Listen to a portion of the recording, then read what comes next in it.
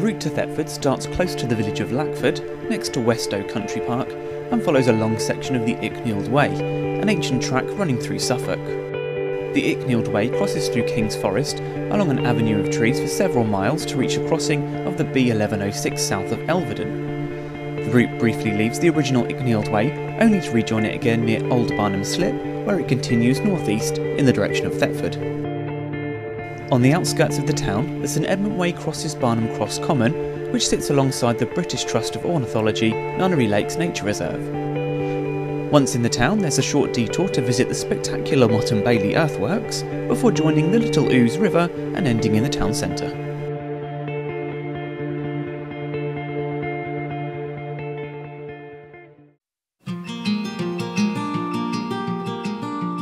After getting public transport back to Lackford, the St Edmund Way almost immediately joins the Icknield Way. The path passes through the King's Forest, with the autumn colours really beginning to shine today. The King's Forest, along with Thetford Forest, collectively form the largest lowland forest in the UK.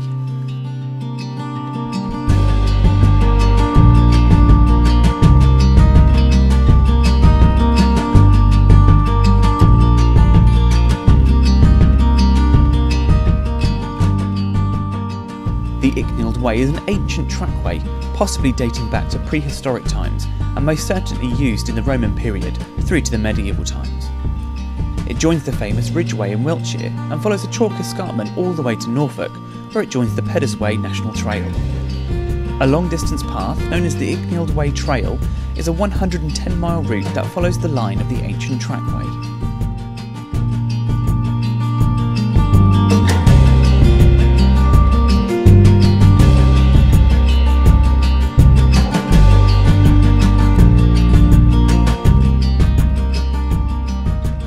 Walking through miles of forest is a real change from the arable fields and low-lying marsh earlier on the St Edmund Way.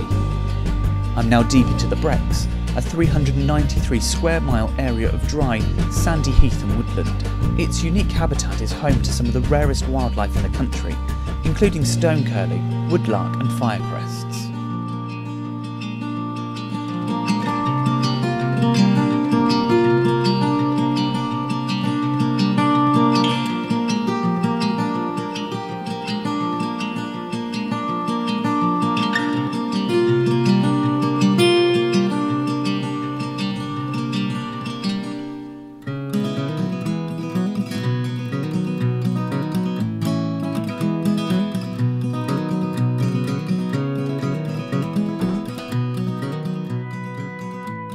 The St Edmund Way continues northeast for some miles before any interruptions, the first being a crossing of the B1106 at Shelterhouse Corner, just on the south side of Elvedon Park.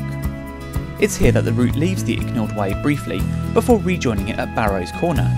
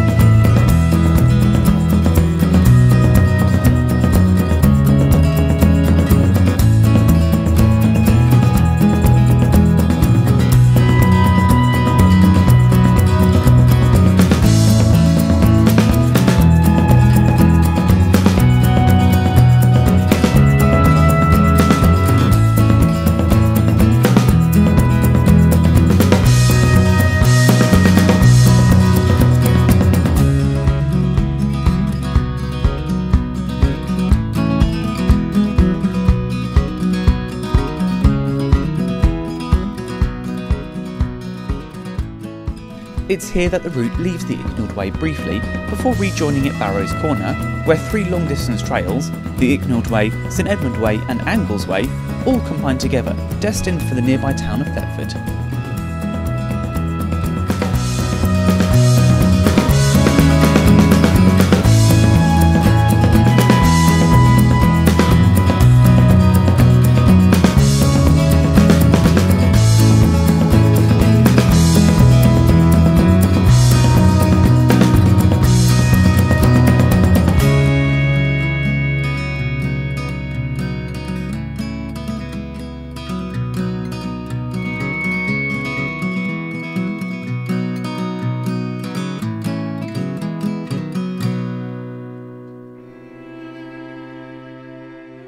The route is briefly interrupted by another road crossing, with the distant roar of the A11 just a mile or so to the northwest, but it doesn't distract from the beauty of this unique and interesting Breckland landscape.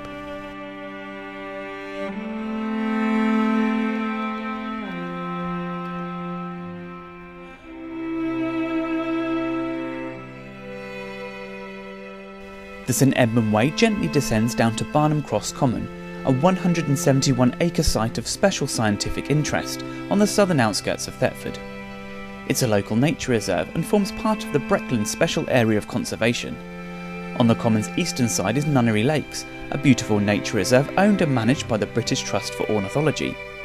Formed from old gravel pits, the reserve is now home to rare wildlife, with 3 kilometres of trails allowing people to explore this rare habitat.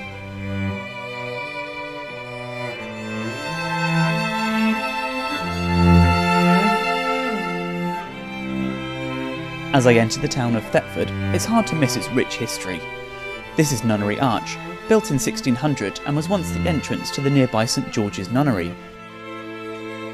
As I make my way further into the town, I cross over Nuns Bridges, which marks where the ancient Icknield Way crossed the River Thet and Little Ouse in 3000 BC. A short but very worthwhile detour off the St Edmund Way leads me to Castle Park. Here, large earthworks of ramparts and ditches, dating as far back as the Iron Age, defend the second highest Norman motte in the country. Thetford Castle once stood atop of this large motte, which dates back to the early Norman period, and one of 2 castles in the town.